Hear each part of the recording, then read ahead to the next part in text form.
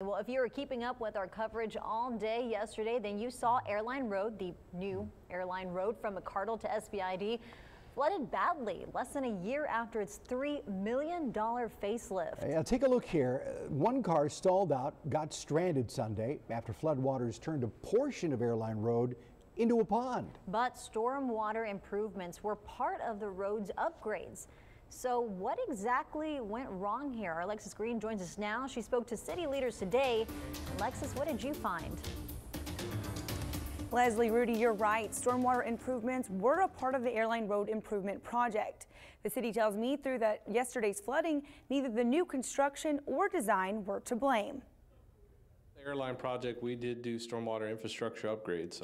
So what the issues that occurred over the weekend were based on maintenance. That was Gabriel Hinojosa, interim director of public works. He says debris in the water line caused a blockage and that caused flooding. City crews came out to clear the debris. They lifted a manhole, kind of created more weight from the water, and it was able to flush out the line at that point, and I think it drained properly after that.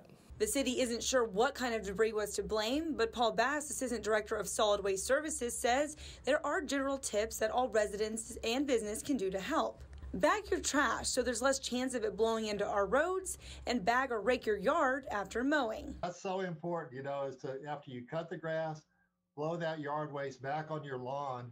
It won't hurt your lawn at all. It won't even be noticeable in your grass, and it'll help keep that material from going down the storm drain and clogging the drains. Hinojosa says that they plan to monitor Airline Road as well as all of the other inlets across the city, but they are working to grow their crews on the ground. We have over 19,000 inlets within the city, and we have 2 crews right now that cover the whole city. So that's one of our major improvements we want to get to these inlets to prevent this from happening in the future. The city, they plan to add an additional 2 crews by the next fiscal year. That way they can do maintenance at least once a year on all of the road's inlets to prevent similar drainage issues. Rudy, Leslie.